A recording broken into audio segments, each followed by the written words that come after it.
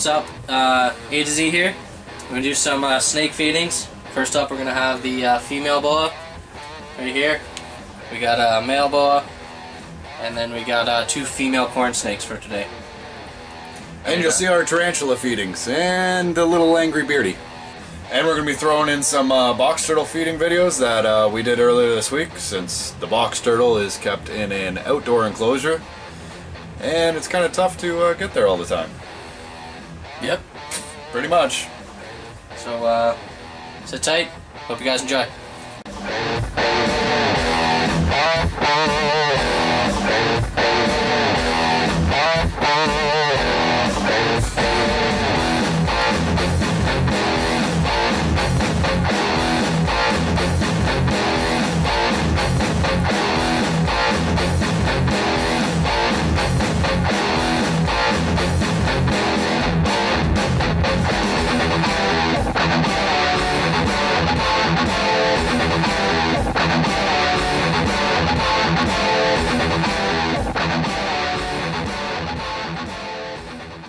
Okay, we got the female boa here.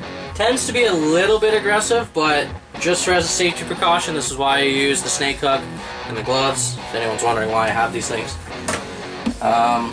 Just around feeding time, she tends to get a little snappy. So we're gonna see how she's feeling today. She's done lunges, yeah.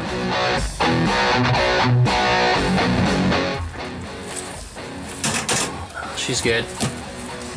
She's alright.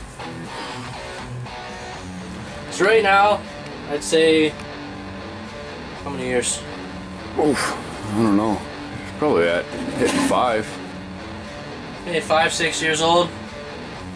She's, if we were to breed her now, which we were planning on doing, I think it would stunt her growth. But she's about 6 feet maybe, 5.5. She's got a good thickness to her. She'll get a little thicker, a little longer. I think she's almost about full grown. Close to it anyway. She'll get a little thicker.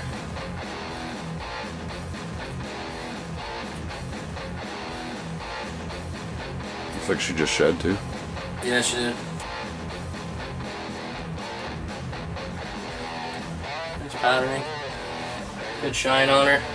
It's not really good right now, but in the daylight you can see it. Personally, I wouldn't try a boa as your first snake.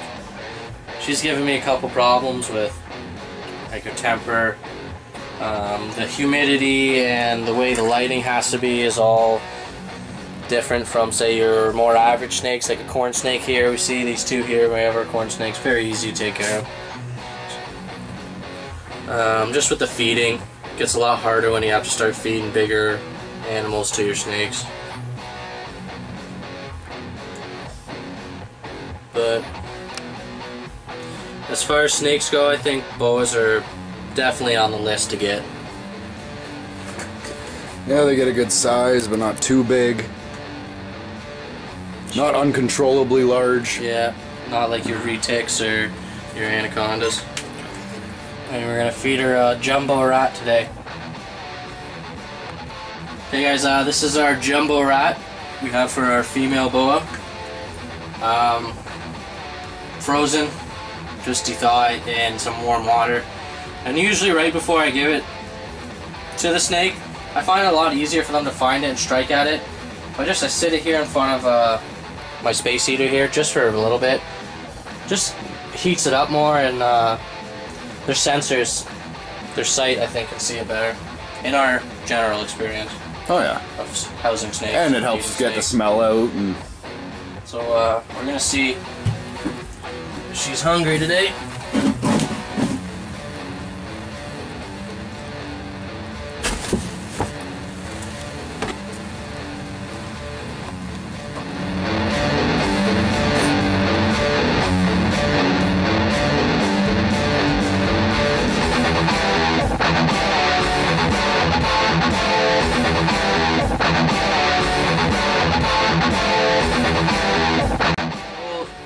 Right after they take it and wrap it, we'll pick them up and put them back in the tank. She's not going to do nothing. She's got that rat and she's content. She knows that I'm just putting her back in the tank. This is how we do all of our snakes. Just set her gently back in the tank. She'll roll around, get to the position she needs to get it down.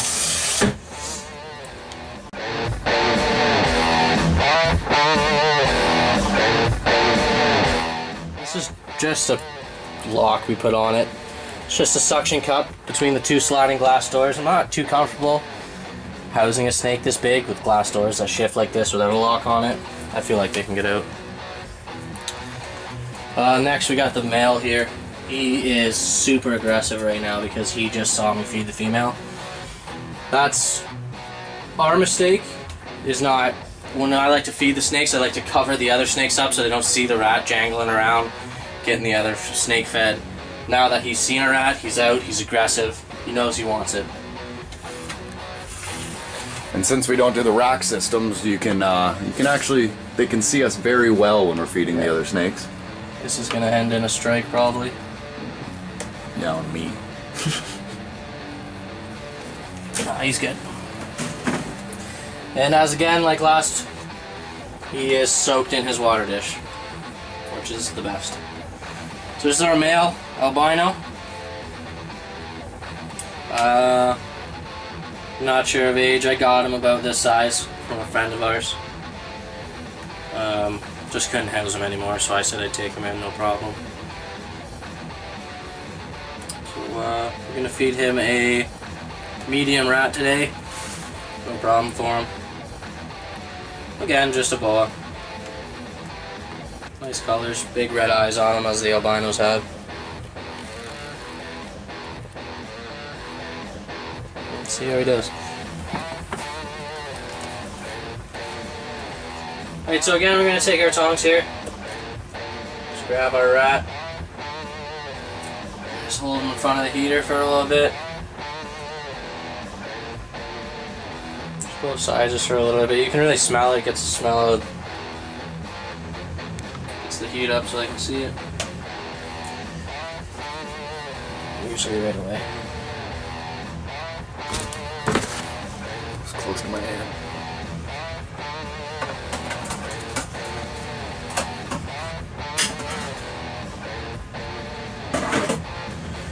And again, now he's got that wrapped. Pick him up. Only right under the heat bulb, around his hide. Oh, we got a shed in there. That would have been a nice one to keep. Dry as a fart.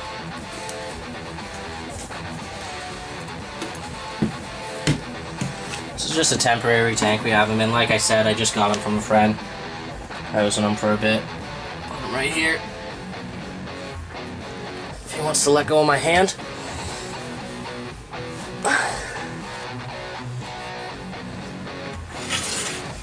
Again, we have the suction cup lock. A little bit of spit. Push it right on there.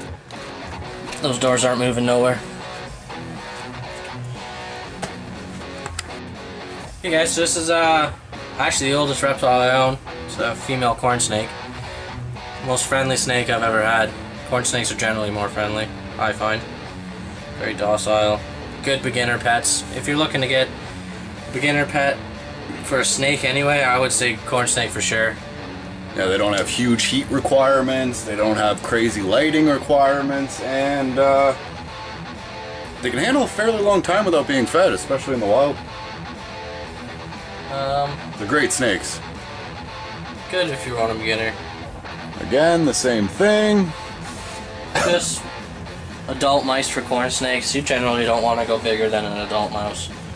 Especially her age now, being 13, almost 14 years old. She's not going to want to stretch out for a big rat or anything like that. So just 2 small mice, or 2 adult mice.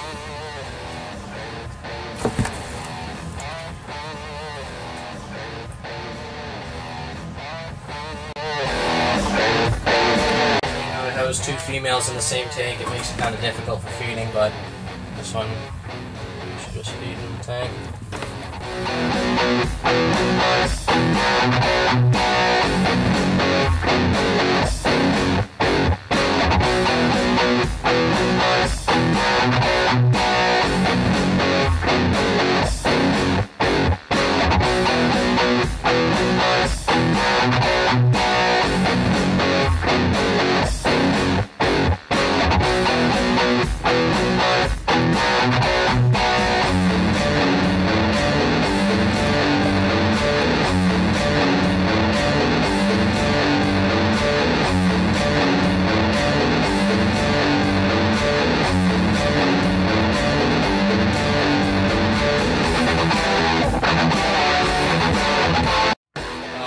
comment or anything below if there's any of these snakes you'd like us to talk more about, or do a personal video on it, or we can just do a whole clip on just housing, anything you guys want to learn.